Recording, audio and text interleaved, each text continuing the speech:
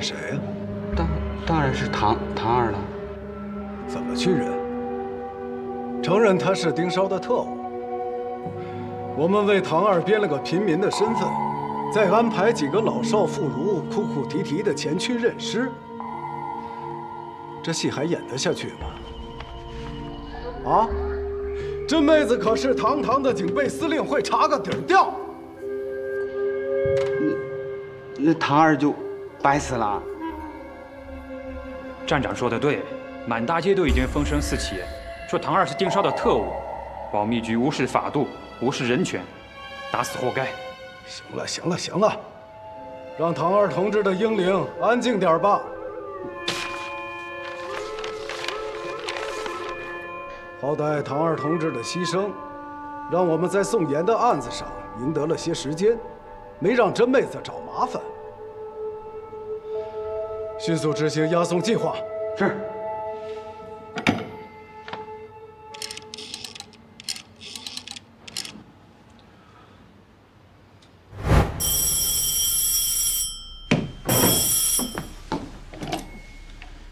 警备司令办公室。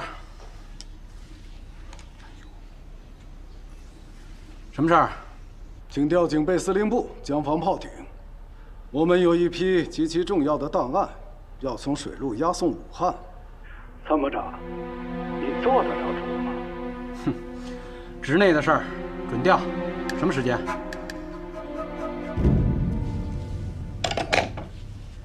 展雄要调江防炮艇，说是有一批重要档案要从水路押运武汉，时间是后天早上7点，地点9码头。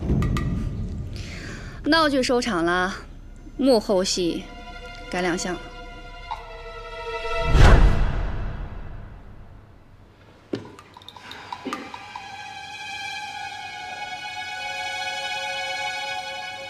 城外的游击队也一定关注着宋岩的行踪，我们用炮艇武装押送。游击队那些个鸟枪土炮也是望尘莫及，啊！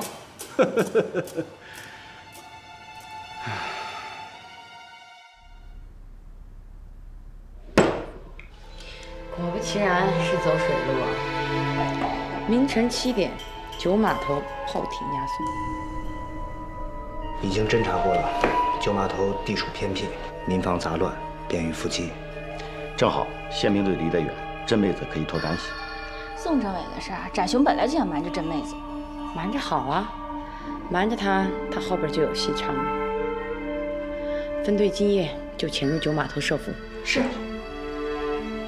王维同志，你的任务完成了。不行，没完成，我要参战。那不行，你在城里是有任务、有身份的。每次都是这样，你们在前方战斗，我却留在家里。上次宋政委也是这样让我走的。王老师，真刀真枪跟敌人干，确实很过瘾。可惜呢，革命分工不同，下次啊。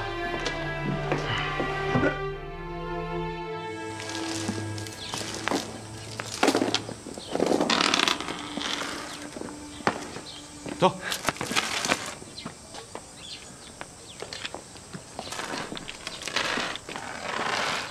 宋先生，因为你的不配合，兄弟只能把你转交上峰了。到了那个地方，可不像在三江，有兄弟关照，先生可能要吃些苦头了。哪儿的天，都是革命者的天下。兄弟敬佩先生的自负。此次押解兄弟赔全城，只要先生想通了，同意合作，我们立刻掉头，并答应你一切优厚的条件。明知不可为，还要一味的偏执，我真佩服你的执着。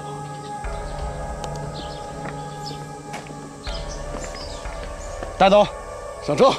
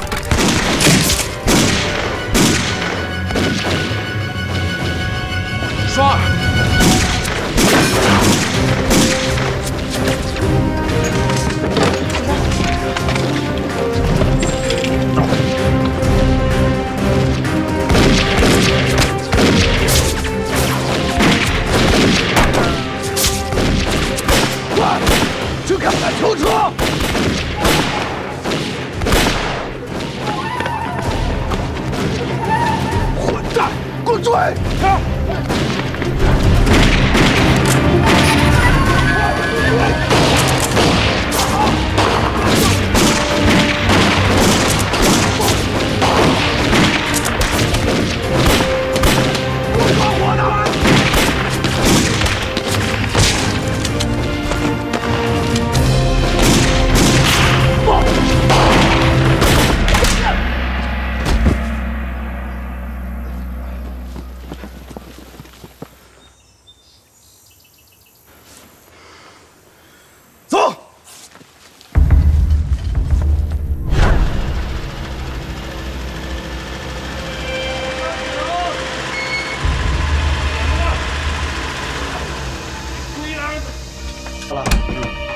站住！放手！怎么回事？报告长官，这龟儿私闯军事禁区。我是保密局的站长。保密局算个球啊！老子奉命行事，把的就这道门。参谋长，赏，把这位兄弟晋升为侍从副官，调到我身边来。小的黄蛮子谢过夫人，往后誓死追随。啊！我告诉你，下次再敢这样，老子打死你！你什么东西？这哪里还是堂堂的国军警备司令部？这简直又回到黑风洞了吗？这话听得熟悉，不过是从你嘴里说出来的。黑风洞的事儿呢，跟你没有关系。说你要说的事儿。夫人，共党武装劫持了保密局在押的重要案犯，在下请求出动宪兵部队，封锁全城，通力缉拿。这就奇怪了。哎，你不是请调江方炮艇押送机密档案吗？怎么又会跑出来一个重要案犯？司令有所不知，这次押送的的确是个重要案犯，是共党潜伏在三江多年的大头目，现在就藏在城里，10万火急呀！共党这么重要的人物，他落在你保密局手里，为什么我就给警备司令不知道？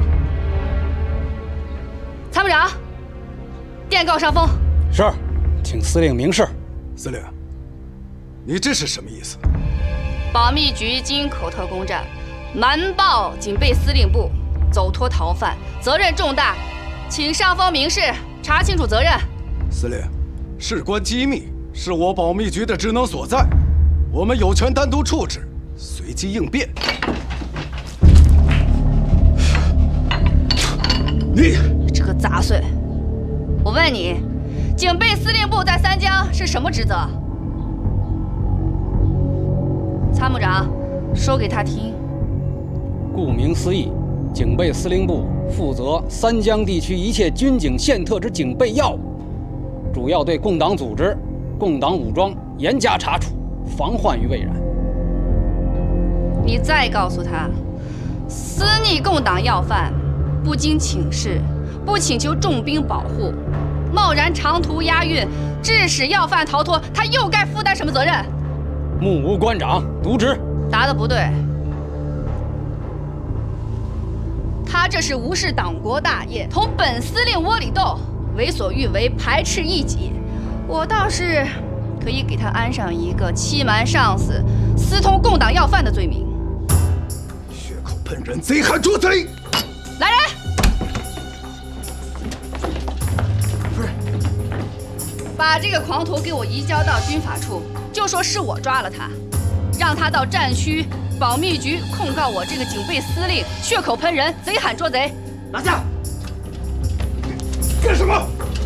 放开我！你威风，我斗不过你。但眼下迫在眉睫的是出动宪兵部队，全城搜索共党要犯。内部蛀虫可比共党要犯要更严重。这是你展雄的口头禅吧？说的没错，今天应在你身上，我必须要把这件事情查清楚。咱某对党国事忠事坚，日后自有分晓。司令当以大局为重，先将共党要犯缉拿归案。司令，小人难缠呀，属下定当记下他今天的恶迹，并禀报上峰。司令当务之急是下令封锁全城，勿要走脱了共党要犯。说得对，是该封锁全城，要不然走脱了共党要犯，我岂不是要跟这个不知天高地厚的东西共同承担罪责？参谋长，命令警备司令部所属的宪兵、军警迅速封锁金口城各个通道以及水上交通，搜索共党要犯。是。你给我记住，不许扰民，不许乱抓无辜，别坏了我黑风洞的规矩。明白。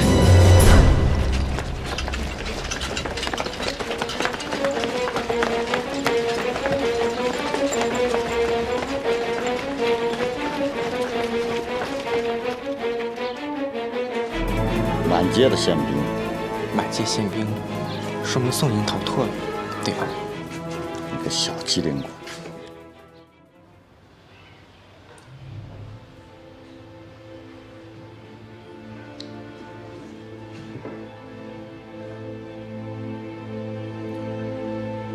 大刘，我们一起生活战斗了这么多年，这次因为救我，他竟然……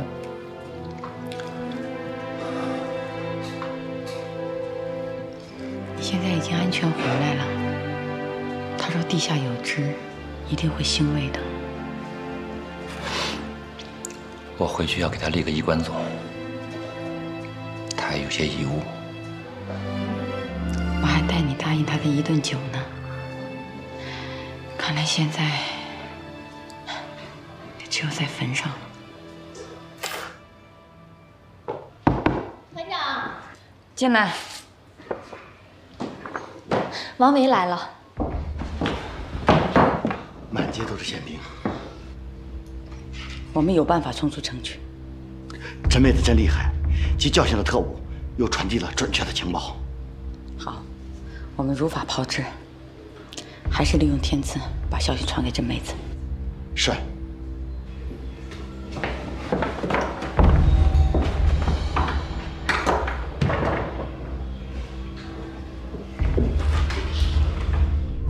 滋事重大，严查。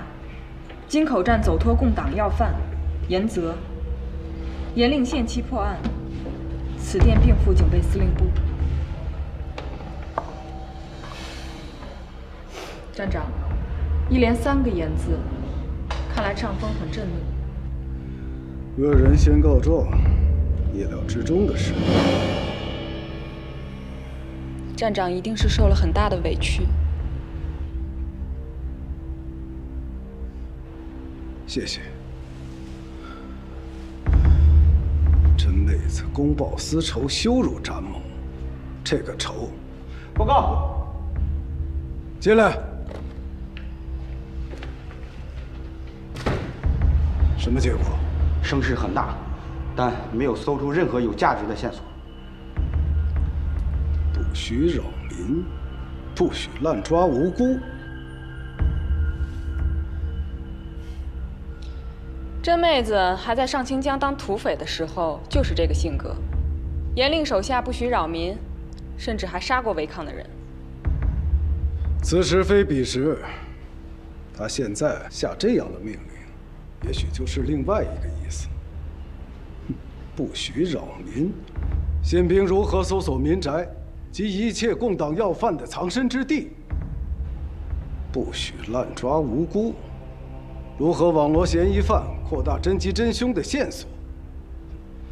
这不是无形当中为共党设了一张保护网吗？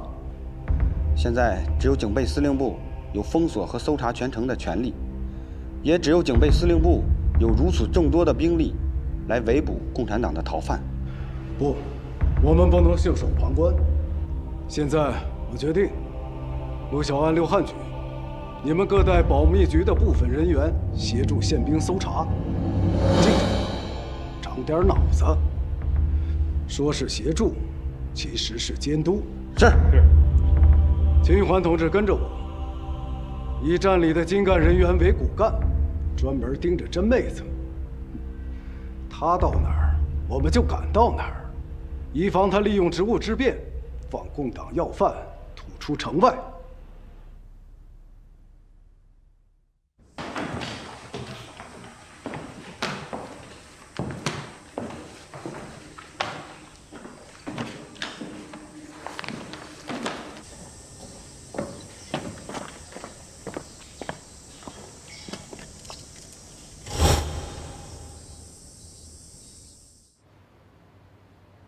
娘，我给你念。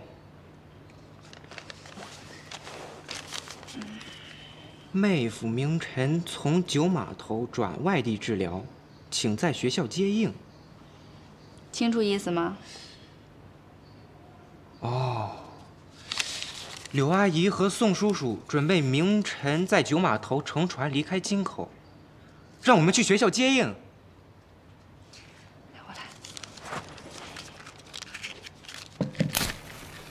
马凳子，夫人。马凳子，明早开车送天赐去学校。夫人，您早交代过，不让天赐少爷学校里搞特殊化啊。送天赐是做掩护，明天你会接到2个十分重要的人，直接把他们送到九码头，9点钟到达，1刻都不能耽搁。我的车没人敢查。 我现在就可以告诉你那2个人是谁，一个是柳双，一个是宋岩，2个共党的要犯。你跟了我快20年了，应该知道我为什么这么做，更应该清楚保护这2个人的重要性。夫人放心，我知道这件事情的重要性。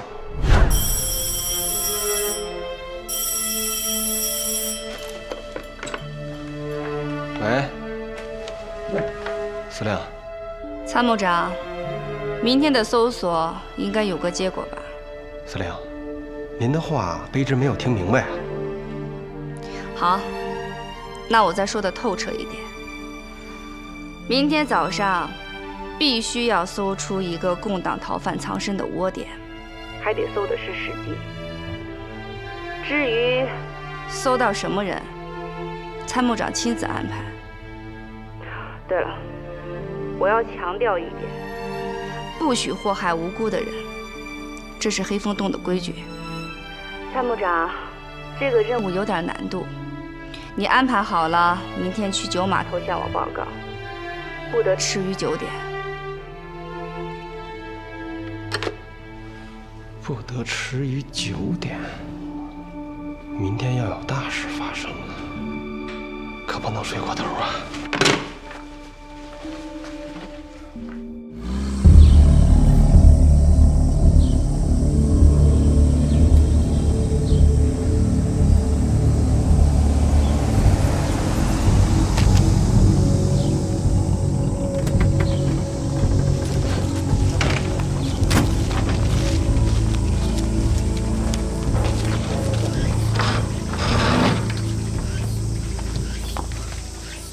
柳阿姨，天赐，你怎么来了？我现在可是我娘最得力的助手，娘让我乘车上学做掩护，她在九码头等着你们呢。天赐，真是长大了，以后一定能干大事。这算什么？我将来还要帮我娘干更大的事呢。夫人，耽误不可，9点之前我们必须到码头。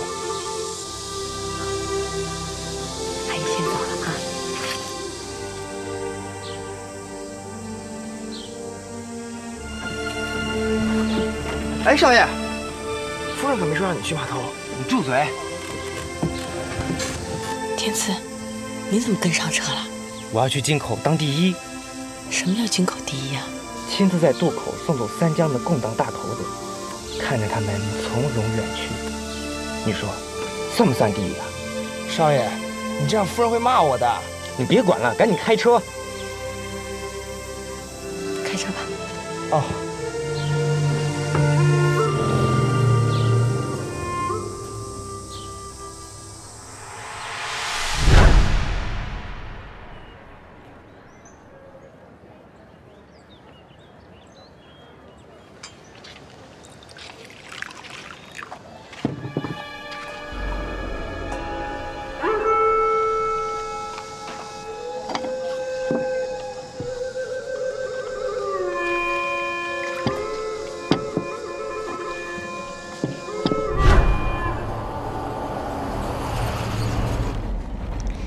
天赐啊，你娘经常跟你提起阿姨吗？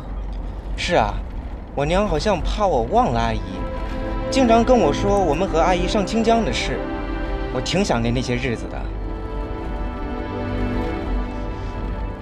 对了，这次救宋叔叔，我娘怕我出危险，还发了好大的火呢。她说，我要是出了危险，怕对不起双儿阿姨，还说了，我的安全是她最为重要的责任和义务。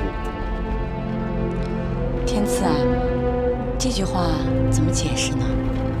这个我也不太清楚。对了，阿姨，你待会儿在码头见着我娘，你去问她吧。或许她会告诉你一件让我们都很开心的事情呢。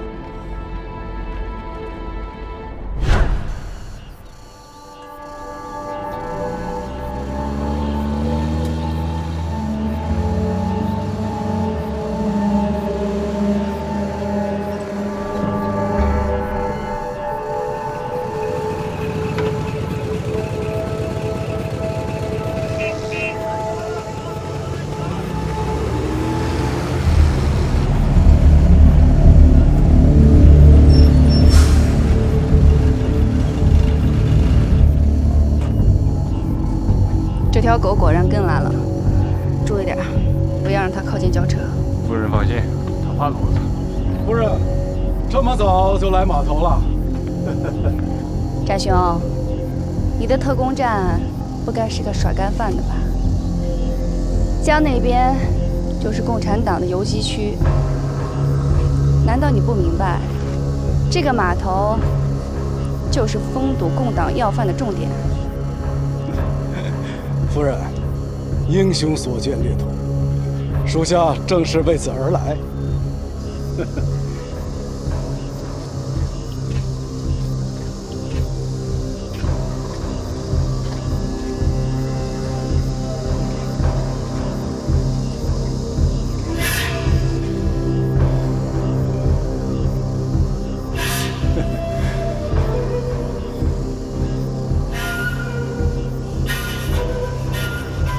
哟，这位兄弟果然高升了。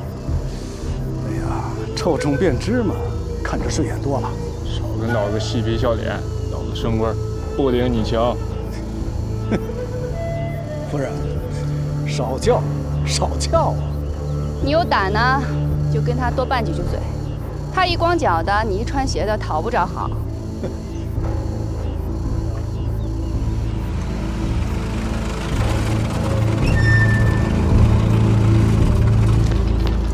夫人，有重大发现。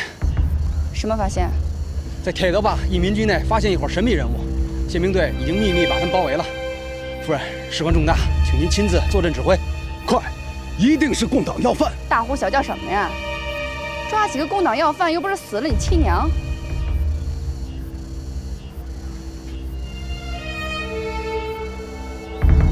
满嘴废话，老子不同你计较。快！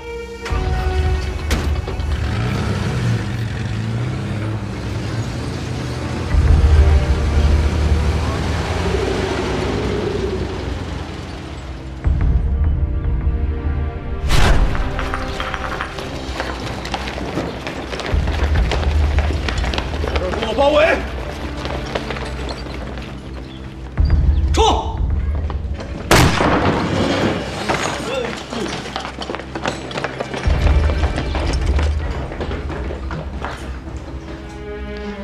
二当家的，这围的是什么人？赌徒。赌徒？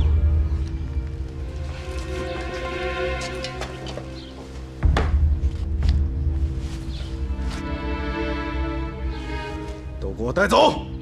走走走走！我诓了几个赌徒在上面打麻将，悄悄让人给围了。展雄最多只能审出点赌资。哎，夫人，赌徒也不算是什么好东西，属下不算是违背黑风洞的山规吧？哼。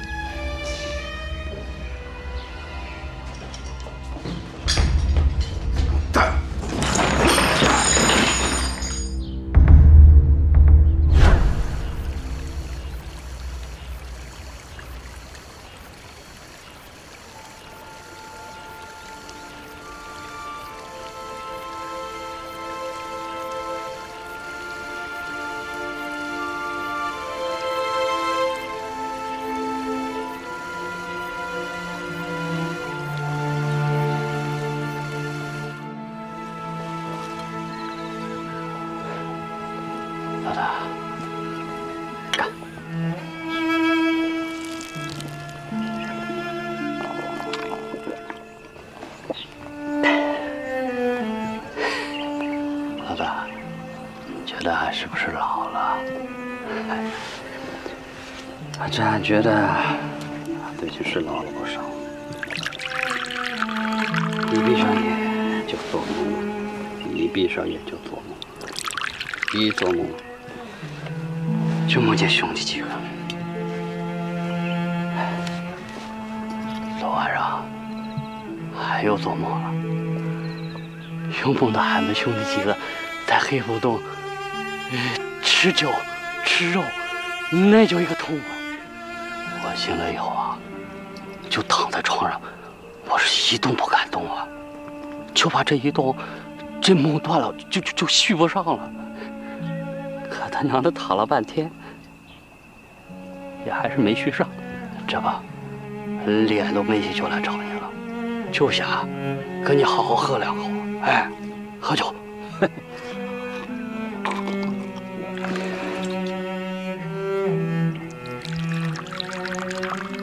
你他娘的不仗义啊！你还记不记得俺们当年磕头结拜时候咋说的？同生死，共患难。同生死，共患难。你他娘的说走就走了，把俺们兄弟……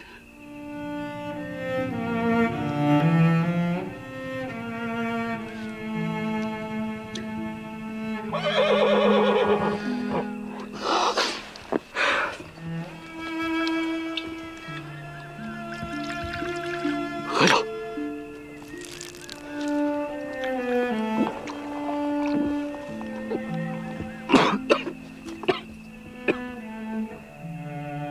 老大，夫人在，少爷在，秀才在，老子在，俺也在。这黑风洞，他没散，啊，没散。你既然走了，你就踏踏实实、放放心心的走。哎，可有一样，你得在那头给俺们兄弟整个好山头。等哪天俺们兄弟过去了，咱们再一起喝酒吃肉，一起劫富济贫、除暴安良、打他娘的小鬼子。对了，老大，你说说，你是上天堂了，还是下地狱了？下地狱了。也对，你在那上那么些人，你不下地狱，谁下地狱啊？俺当然也想下地狱了。哎呀，那还用说为啥了？你在哪儿，哪儿就是天堂。哎，俺他娘跟定你了。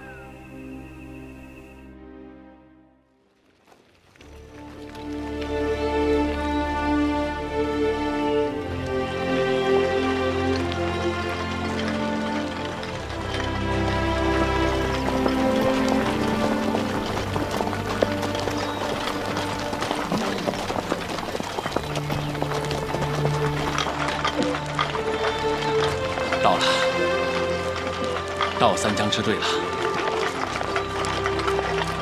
兄弟们，走，正。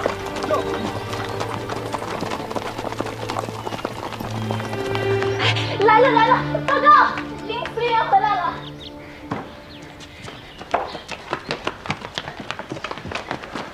三江支队欢迎司令员。好啊，刘双儿、宋岩，一个独立团。没有被国民党的重兵打垮，反倒打出了一个人民解放军的三江支队。司令员是党的英明领导，是三江的水土保佑了我们。你们说得好，都说得好啊！是党为人民军队掌舵，是人民的汪洋大海保护了我们的子弟兵，托起了我们这艘航船。我曾说过，我们会打回三江，解放三江。今天，就是我们实现这个誓言的时候了。司令员，请吧。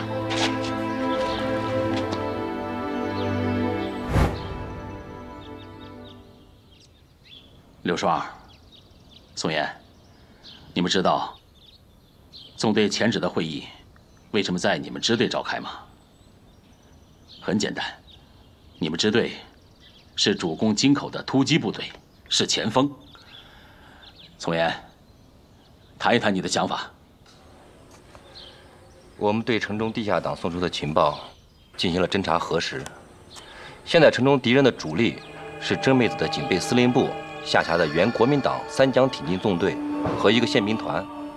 至于其他的警察部队和特务组织，因为其性质，形成不了多大战斗力。能打能拼的是真妹子老班底，但是我告诉你们，在我们一个纵队强大攻势下，他仍是弱势。这就是我人民解放军展开战略大反攻后所形成的趋势。在北方战场，我们以弱敌强，经过顽强艰苦的作战，已经有效地围歼了国民党军的主要战略集团。突破长江天堑后，我们现在是以多胜寡，势必会形成摧枯拉朽之势，迅速南下，继而解放全中国。下面，我把城中敌人的主要兵力部署情况跟大家介绍一下。小李，到。地图是。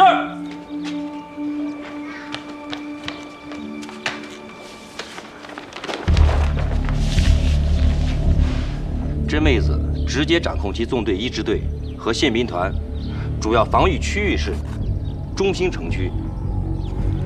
山鬼佬的二支队在土门机场一线，为的是保障他们的空中支援以及为他们的溃逃做准备。何鬼佬的三支队防御在城区铁路坝外一线阵地，做战略机动，同时也是为了保障他们进入川陕的通道。情况就这样。好，汇报得很清晰。但是，真妹子的所有人马，无论是空中支援，还是能从川陕通道溃逃，在我解放大军的四面围攻中，其结果只有一个，那就是全军覆灭的下场。刘双儿，你这个支队的司令员，怎么不说话？司令员，我正在想着另外一个方案。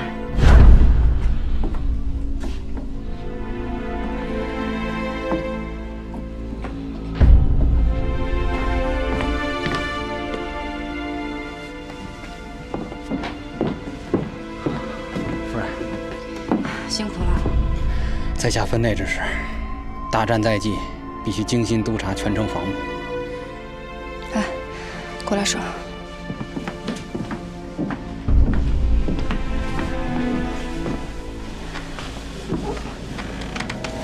二当家的，要是把你换成我，你会如何应付眼下这种局面？固守危城，同共军决战，等待援兵。国民党这条破船四处漏水，大洞都顾不上，怎么会顾得上这小小的京口？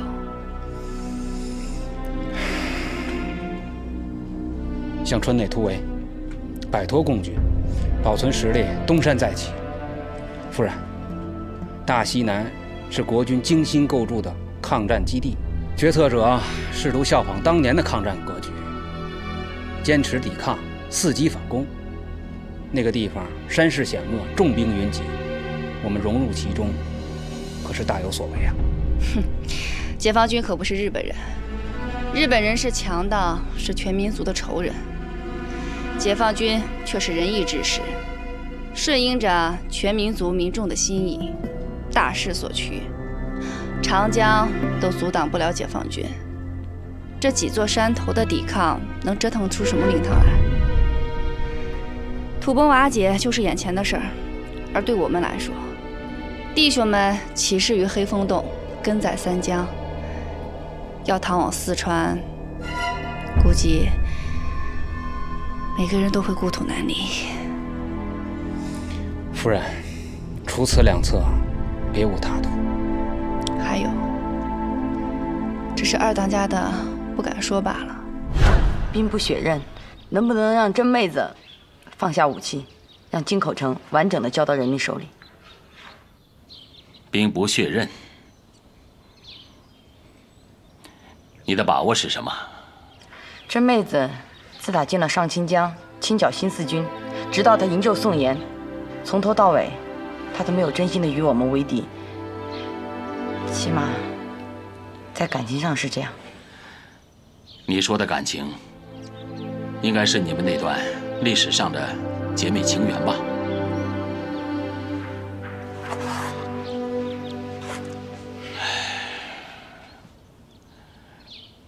刘双，你了解甄妹子，我也不能说不了解甄妹子。